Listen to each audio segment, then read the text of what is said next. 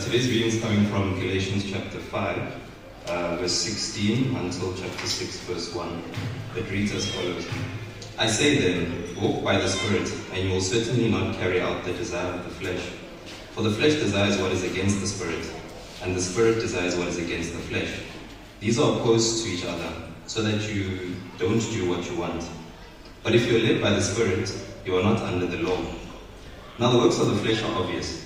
Sexual immorality, moral impurity, promiscuity, idolatry, sorcery, hatred, strife, jealousy, outbursts of anger, selfish ambitions, dissensions, factions, envy, drunkenness, carousing, and anything similar. I am warning you about these things as I've warned you before, that those who practice such things will not inherit the kingdom of God. For the fruit of the Spirit is love, joy, peace, patience, kindness, goodness, faithfulness, gentleness, and self-control. The law is not against such things. Now those who belong to Christ Jesus have crucified the flesh with its passions and desires. If we live by the Spirit, let us also keep in step with the Spirit. Let us not become conceited, provoking one another, envying one another. Brothers and sisters, if someone is overtaken in any wrongdoing, you who are spiritual, restore such a person with a gentle spirit, watching out for yourselves, so that you won't also be tempted. This is the word of God. We are currently in a series called I Am Who I Am. In the series we are studying God, His character, His name, and how He reveals Himself through the Scriptures. We've said that we want this series to be encouraging to you, we want it to inspire awe in your life, we want you to feel strengthened, and we want you to learn and to discover who this God is that we worship together as a church.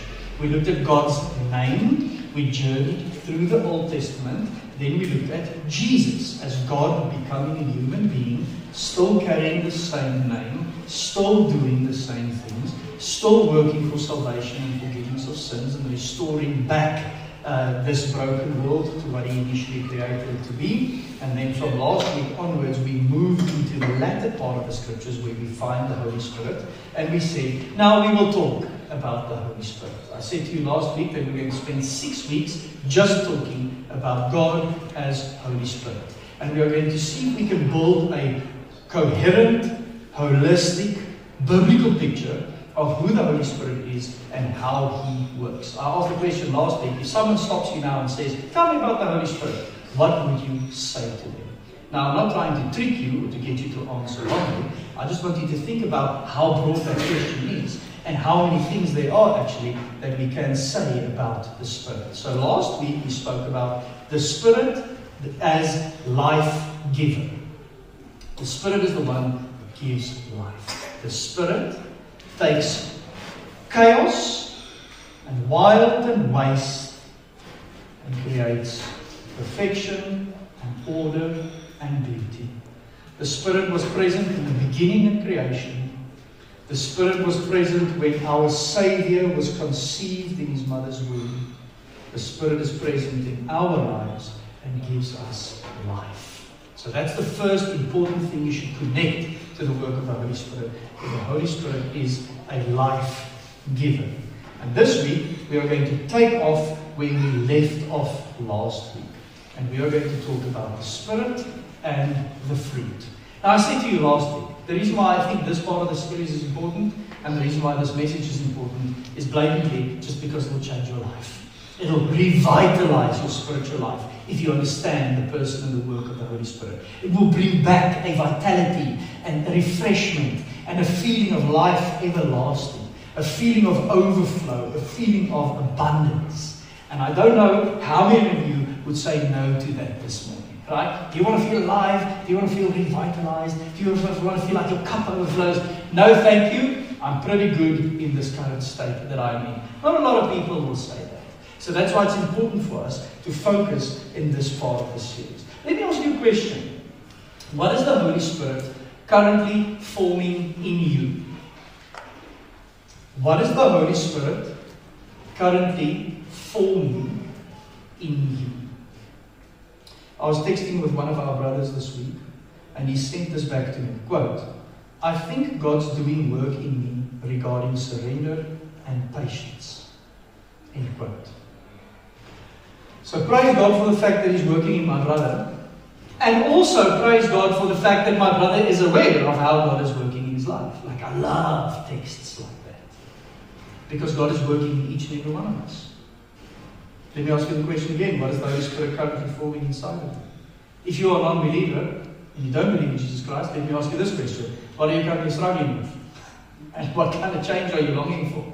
Because if you don't believe in Jesus, you still want to change, and you're still struggling with stuff, and you still long for a better life. This is an important question. Listen to what N.T. Wright says about the Spirit inside of us. He says, those in whom the Spirit comes to live are God's new temple. We know this from Paul's teaching. They are individually and corporately places where heaven and earth meet. Come on. I, Rainer Meyer, you, Yvonne, and everyone else of you. If you are a believer and the Spirit dwells inside of you, you are a place where heaven and earth meets. We are a place corporately where heaven and earth meet because the Holy Spirit dwells inside of us. Let's pretend for a second that this is you. You've just opened up a piece of land, you've plowed it, you've cleaned it out, and now you're going to start farming. If farming feels too big to you, let's talk about gardening. But this is where you are at. I open up a piece of field because I want to start growing stuff here. So obviously it started with a cleaning out process. So cleaning up the ground, getting it ready. Now you're going to need seed, obviously. You're going to have to decide, what do I want to grow here? And then you're going to have to get the seeds and you're going to have to put it in the ground, also with a specific method. Do you only need soil and seeds to farm? No, you need more. You need the elements. You need rain, you need water, you need nutrients, you need soil, and most of all, you need the sun. If you don't have the sun, there's absolutely no growth, no energy, and no farming. Will this piece of land be well farmed if you stop there after putting the seed in the ground and giving it the elements? Absolutely not. What you need to do then is you're going to have to protect it from outside influences. Because there will be stuff coming from the ground that you need to weed out. There will be stuff coming on the ground, chowing and grazing what you're busy growing and destroying it. And there will be stuff coming from the air, chowing what you're trying to grow. So it's not only about cleaning up the land, putting in the seed and letting the elements do its work. It's about tending. It's about cultivating, and it's about protecting the good from what is bad, and making sure that if you get hit by something bad, that you take them out. Quick story, a couple of houses ago, what I mean with a couple of houses, 2 houses ago for my wife and I, we've moved 4 times in 10 years.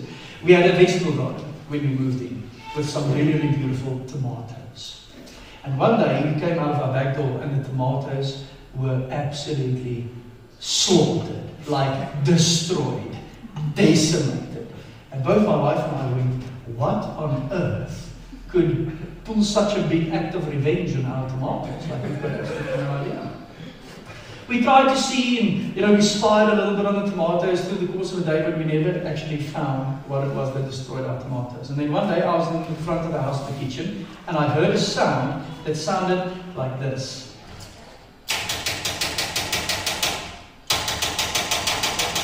And living in South Africa, I immediately went, someone is breaking into our house. This is going to be a phenomenal experience. I think someone is breaking the window in the study. And the study had a window that looked to the vegetable garden. And I went down the corridor. Dun, dun, dun, dun, dun, dun. I don't actually have a gun, I'm just pretending as if I have a gun. And when I came around the corner, it was a woodpecker. Pecking at himself in our window. Right? Seeing another woodpecker as a reflection and going, look, how's it? Going at our window. And then I saw another woodpecker on the tomatoes going. Like you just saw all those seeds and the flesh of the tomatoes splash everywhere. And then we knew we had to take the woodpeckers out. So someone told us, take a CD. You guys remember CDs back in the day?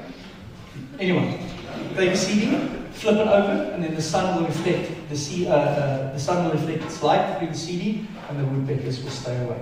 And we did it. Why? Because it was an influence that was going to ruin our harvest. So you have to work it, you have to cultivate it, you have to take care. This is your life, if you are a believer of Christ. And this is what the Spirit does. This is how spiritual growth and bearing fruit works. So when you come to faith, you clean up your life. Right? You plow the soil. You pull out all the weeds.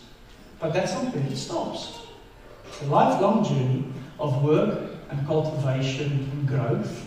And it works in the same way. You have to put seed in the ground and you have to work and cultivate the ground. But you also have to take advice from an expert telling you how to do this. You have to have someone that can give you life hacks on how to take out the bad stuff and put in the good stuff. And you also need way more than only your seeds and cultivation skills. You need something as powerful as the sun to actually bring the true growth. So that you can end up here. Rudolph, if you can just show us this marvelous collection of veg and fruit. This is what Paul is talking about in this teaching text. He says, the Spirit grows this inside of you. And the way that the Spirit grows this inside of you, you can just go back to the previous slide, please, is by this sequence of events. So it's both the sunshine and the farmer farming. It's both putting in the good stuff and keeping out the bad stuff. It's both working at yourself and listening to advice of the best practice on how to get this crop to yield what you want it to yield. Now think about this. If I'm on my way to farm, whose work is primary? My work as a farmer or the sun as the sun? It has to be the sun. Like I'll get nowhere. I'll plow and plant and water, but without the sun I'll get nowhere. And in the same way the Holy Spirit works inside of us to grow fruit. So we also work with Him. We tend to the garden, we cultivate, we point to the good stuff, we keep out the bad stuff, we make sure we listen to His advice and His leading. But as sure as you can't farm without the sun, I'm telling you now, you will not grow fruit without the Spirit. Do you guys see the metaphor? Okay. Here's what we're going to do today. 3 points. Where are we now? Verses 16 to 18. What should we not do? Verses 19 to 21. And what should we do? Verses 22 to 6, verse 1. I know if you've been a Christian for a while, you have read this text, you've heard many sermons on it. I just want to add another sermon to it. Right? I won't be able to say everything there is to say about this text. Before we dive into it, let me pray. Holy Spirit, we believe that you are in us and around us at this moment. We believe that you want to grow fruit. And we believe, as the teaching text said, that we should walk in step with you. So I pray as we open up the scriptures now, and we look at the reality of what we're facing, and we feel the conviction of all the bad stuff in our lives, and we see the compelling nature of all the good stuff that can grow in our lives. I pray that you transform us, and that you transform us deeply. I pray that in your name. Amen. Okay, where are we now? Verses 16 to 18. Rudolph, if you could just put that on for us. So the bold and underlines, that's my emphasis. You'll see the Spirit, and you'll see the flesh, and then you'll see the word opposed, and then you'll see the statement, if you are led by the Spirit. That's where we are now, guys. As human beings, proclaiming Jesus Christ as Lord and Savior, having His Spirit dwelling inside of us, living in a broken and sinful world, while seeing the kingdom of Jesus come until He comes back and stores everything. This is where we are. One thing opposed to something else, coexisting at the same time, fighting with one another. Back to the farming metaphor. You've got some really good fertile soil. In that soil, there will be weeds at the same time. Mealies and weeds. Fighting against one another. Because the mealies want the nutrients and the weeds want the nutrients. The mealies want the elements and the weeds want the elements. They are opposed to one another, and we need to make a choice. And the choice we need to make is, who are we led by? It's really simple. Because we can't deny the one. We also can't live perfectly in the other. There's this constant fight of these two forces. Paul says, you are led by the Spirit. You should walk by the Spirit. And when you do that, you should not carry out the desires of the flesh. Because the desires of the flesh are against the Spirit, but the Spirit desires against the flesh. There's this fight going on. And I think we just need to pause there for a second and deal with this reality. This is where we are. None of us can be perfect. None of us can be exempt from sin. None of us can be exempt from the temptation of the evil one. None of us can be exempt from the works of the flesh. All of us have to choose which one is it that we are aligning with. And that's why Paul says, so seeing that this fight's going on, let me paint a picture for you. This is what you should not do, the works of the flesh, and this is what you should do, the work of the Spirit. Remembering that the Spirit, just like the son and the professional farmer giving you advice, helps you in this journey of growth. Okay, so that's the first one done. That's verse 16 to 18. It's a statement, and it's really clear to us. Now, what should we not do? Let's look at verses 19 to 21. Before we read them, Rudolph, if I can just see the slide that has the summary, because there's quite a lot in there. Verses 19 to 21 maps out 15 facets of our broken human condition. Think about the farming metaphor again. What should I look out for that will be in my field that I need to take out immediately? This is what Paul says. Look here first. If you want to know if there's something present in your life that will stifle the growth of the fruit of the Spirit, start here. And then he maps out 15 things. He maps out 3 ways in which our sexual brokenness hinders us from growing the fruit of the Spirit. He maps out 2 ways in which our relationship to the spiritual realm stifles growth and will cause us not to bear fruit. 8 ways in which our relationships to each other stifles growth. And 2 ways in which our relationship to ourselves stifles growth. Okay? So there's a little summary for you of what we should not do. So if we can go back to the teaching text, please. So let's just walk through this really, really slow. Sexual immorality, moral impurity, and promiscuity together are umbrella terms to describe everything that has to do with sexual relations with any other human being outside of the bonds of marriage. Okay? So one man, one woman entering into a lifelong covenantal relationship with one another, enjoying physical intimacy that comes with that institution. That is a tick. That's right. Those 3 words cover everything else you could possibly think of that doesn't fit into that picture. Now here's what I want you to see. Paul says, that's bad stuff. Your fields won't grow. Or your fields won't yield. You need to take them out. You need to fight against them. You need a life hack to deal with them. Otherwise, they won't let you grow. Why? Well, guys, because everything that has to do with sexual intimacy has to do with our whole being. The problem with sex in the world we live in today is we have a low view of it. We think it's just something you do to have some fun. We throw it over the bow of natural instincts that God has endowed us with. But in the act of sex or sexual intimacy, your whole being is involved. In no other act, your body, mind, and soul, together as a unit, is entwined and involved in such a significant way. I mean, like, I love chowing a burger, let's be honest. And I'm really involved when I chow a burger. Do you know what I mean? Like, get a good grip, slam it in your face, get a good first bite, have the sauce all over the chin and all over the fingers. It's a full body experience. But it still doesn't involve my whole being in the same way as sexual intimacy with my wife does. And your whole being is important. Your whole being is the field in which the fruit should grow. So if you mess with your whole being, you are going to mess with your field. That's why Paul starts with that list. For us as Westerners, it feels weird to think, whoa, dude, like, why did you go to sex first? Because your whole being is involved in it. And the Spirit wants to transform and grow in your whole being. So this counts for everything.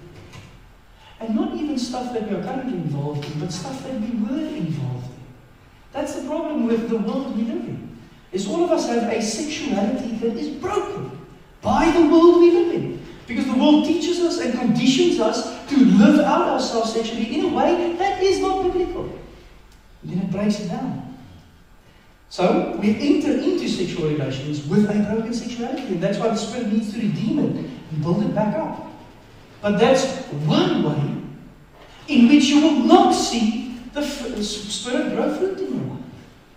That's why we, as a church and as men and as leaders and as you others, have such a massive fight against pornography at the moment. Because it's ruining our people. Both men and women. Period. I don't care how much you think you've got it under control. Or it's only every now and then. Paul says you will not yield fruit. The Spirit and the Son cannot let this grow because it's full of weeds. So there's 3 ways that Paul maps out. 2 things that he shows. I'm going way too long. I'll get going now. Look at idolatry and sorcery. That is a way of having a relationship with the spiritual realm, trusting them to do to you what you want to be done. Paul says it doesn't work that way. Like, you don't serve God for the stuff you get.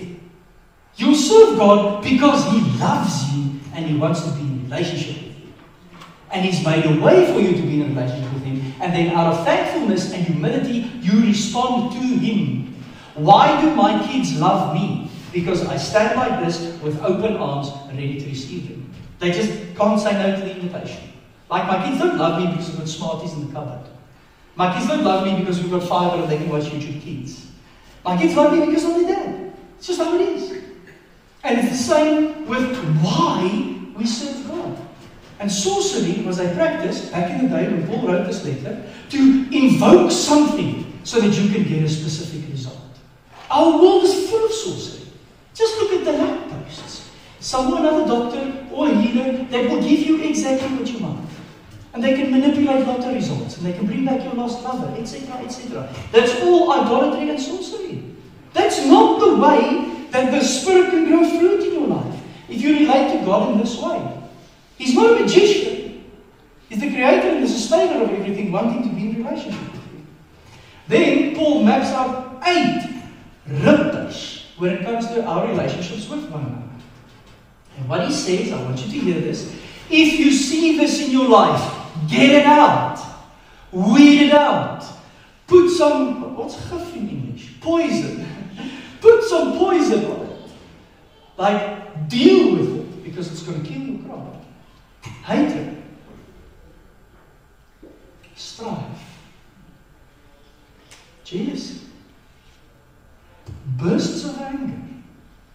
Selfish ambitions. Dissensions. Factions. Envy. Think about your life. If these things are present in your life, get it out. Because the Spirit wants to bring fruit. And the Spirit will not bring fruit if those are present. All of us are guilty of them. I'm not saying that I'm nailing them. But the point is, guys, if I have a random burst of anger, I need to know that this can't stay. If I feel jealous about people, I need to repent from it. If I'm busy stirring up factions and gossiping about people, I need to stop. Because it's going to grow and grow and grow, and it's going to kill everything that the Spirit wants to do inside of me. I'm not cultivating the land. I'm leaving the land. And I'm irresponsible with the land. Drunkenness and carousing, back in Paul's day, was stuff people did when they got together. Right? So it was part of their temple worship. So that would be like us now today, drinking and just having a whole lot of sex with one another. That's what they did back in the day as part of their temple worship. Paul says that has to do with your relationship with yourself. If you submit yourself under something that then gains control of you, you're done. You won't have spirit, or you won't have fruit of the Spirit in your life. Think about it. That's the big issue with drunkenness. Is I am relinquishing control. Make a note because we'll get to self-control later. I'm relinquishing control of my life to chemicals in my brain. And then I'm acting accordingly. That's not a lot of respect for yourself. Because how can you just relinquish control of your own body?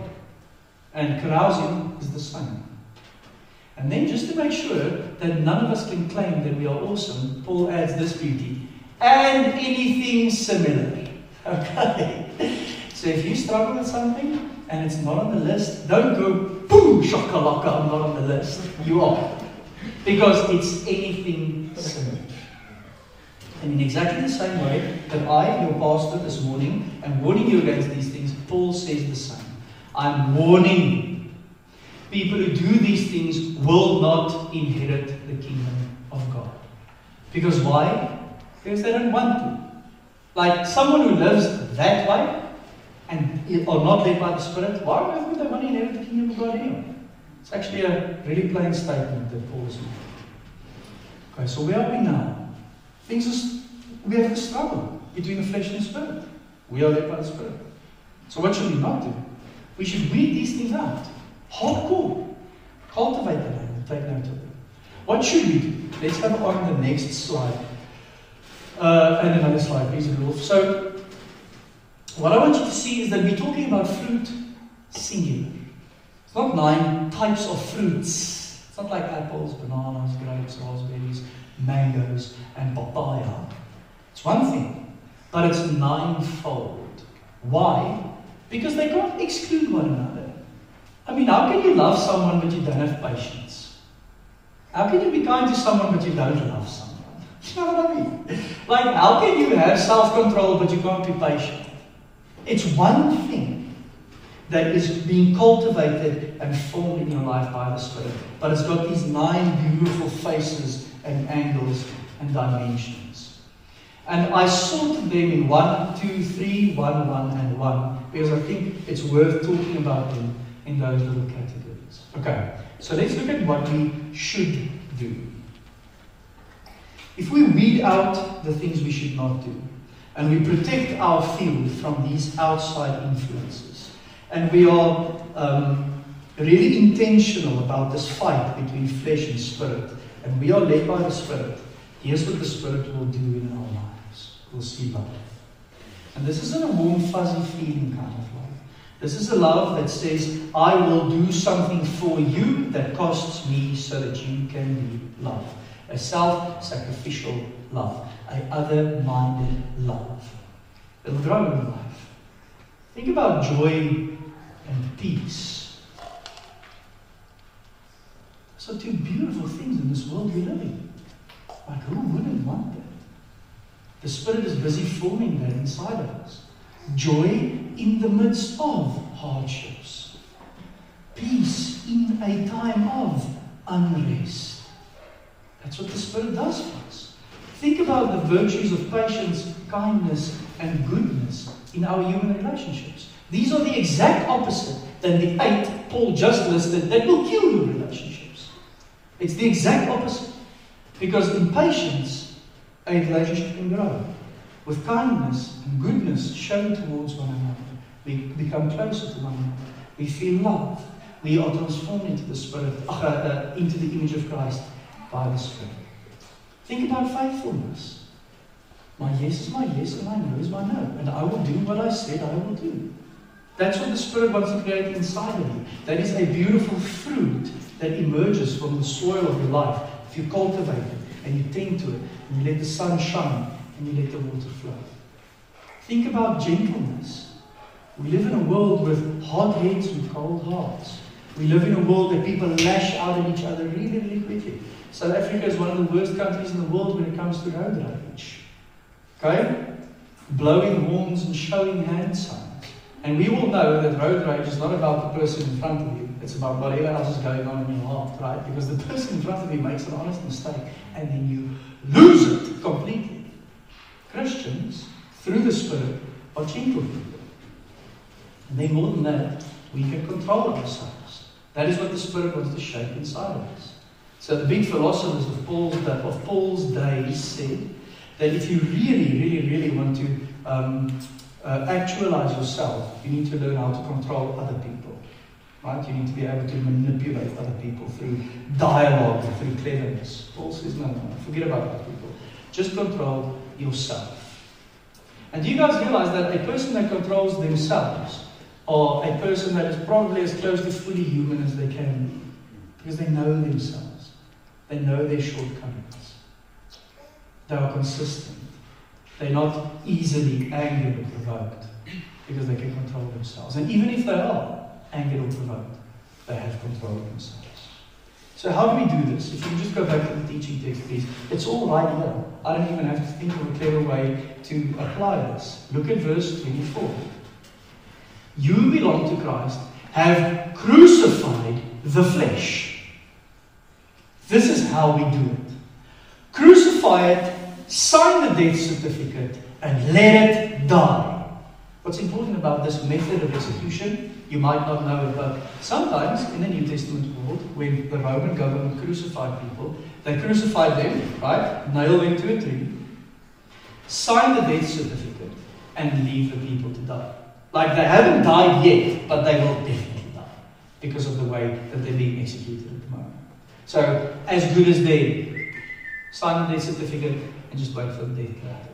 That's exactly what Paul says is happening to us. We have crucified the flesh. It's as good as dead. The death certificate is signed. It might still huff and puff with some life on the tree, but it will die eventually. That's what we did with it. It does not dictate what we do, with its passions and desires. We live by the Spirit, and we should keep in step with the Spirit. Guys, this means, as we look over the land of our lives, and we think about the cultivation and the farming and the discipline that needs to happen, that means keeping in step with the Spirit, that we would feel a burst of anger, and then see that this is an opportunity for patience to grow. We'll participate in a conversation that creates factions, and we'll see that this is an opportunity for kindness to emerge. And that is how we cultivate the fruit of the Spirit in our lives, is keeping in step with these kind of convictions. Do you guys see that? So it's taking out the bad stuff, but then also giving the good stuff what is needed. And this is a really personal and beautiful dynamic process in the life of every single believer. Is I decided to farm, I cleared out the land, I called in the Holy Spirit as my personal pro-farmer, and He's shining the sun on the fields of my life. Like I'm stamped by Him, I'm marked by Him, I'm His, this is my life now. So that commitment's there, and that truth is there. Now it's about getting the woodpeckers out. And it's about pulling the weeds out. And it's remembering what we should not do and what we should do, and seeing how weeding something out gives opportunity for something new to grow. That's why I asked you the question in the beginning of this sermon. What is God currently forming inside of you? Because if we are not aware of what God is busy with us, then our fields will become untended and uncultivated, and our lives will become shambles. And we will feel really either guilty or convicted about the fact that we are not yielding fruit, the fruit that the Spirit wants to do in our lives. I'll create an opportunity just at the end of the service for us to reflect on this again. Last thing that I want you to see is in 6 verse 1. So chapter divisions was obviously added to letters later. I think 6 verse 1 still has to do with this whole vibe of living by the Spirit. And look what it says. If someone is overtaken in any wrongdoing, you who are spiritual, you who are led by the Spirit, restore such a person with a gentle spirit. Guys, can you imagine if I would see weeds in your life and I gently offer to restore you and help you? Can you imagine how great it would be if we can have a church that has that culture in which you can see weeds in my life And say to me, dude, I see some weeds there. We need to pull that out. Let me help you and let me restore you. For some reason, the church, I'm talking in a generalization now, has become a place where if your life is full of weeds and woodpeckers, you just never come back. And Paul says, no, that shouldn't happen. Having a life full of weeds and woodpeckers should be a reason for you to leave. Because there are people around you, brothers and sisters, that will restore you. And please, you are led by the Spirit, do it in a gentle and loving spirit. No condemnation for those who are in Christ. No judgment from us. That's not our job, that's God's job. Let me restore you. Can you guys imagine the fruit the Spirit will form inside of us if we have this culture of restoration and gentleness? And if we really are intentional with what the Spirit is growing inside of us at this moment. Now you might feel it's unattainable, but I know, great sermon, compelling argument, I can't do it, dude. Like, I'm done. I've tried so many times and I just can't make it. The only thing that I want to point you to is this. And not necessarily the Bible, which is a book with letters on pages, but the story of Jesus who did it in a perfect way. Because he's the only human being that could have ever lived a life that only yielded fruit and that had no weeds and woodpeckers. But because he lived that life, he could pay the price for us. And because he could pay the price for us, we can be reconciled to God. And because we can be reconciled to God, he chose to put his Spirit inside of us. And now we can also bear fruit. So don't be discouraged. Don't feel like the bar is too high. Don't feel like you want to give up. Don't feel like your field has been overtaken by weeds and woodpeckers. Know that the one who could have lived this perfectly made a way for us so that we can experience this freedom, that we can experience this revitalization, and that we can bear fruit. Rudolph, we need to go back to the photo of the fruit, please, in the veg. I mean, it's not all the fruit and veg you can get in the world, but it is really beautiful. And if we just stare at this long enough, we might reach out to grab some. We might want this if we look at this long enough. That's why it's so important for us as Christians to also bear fruit, because it's part of our witness to the world. People should look at your life and go, I want some. I want some. It's really beautiful. People should look at the life of our church, a new church in this area, and go, I want some. I want some of that. It looks really compelling. That's the work of the Spirit inside of us.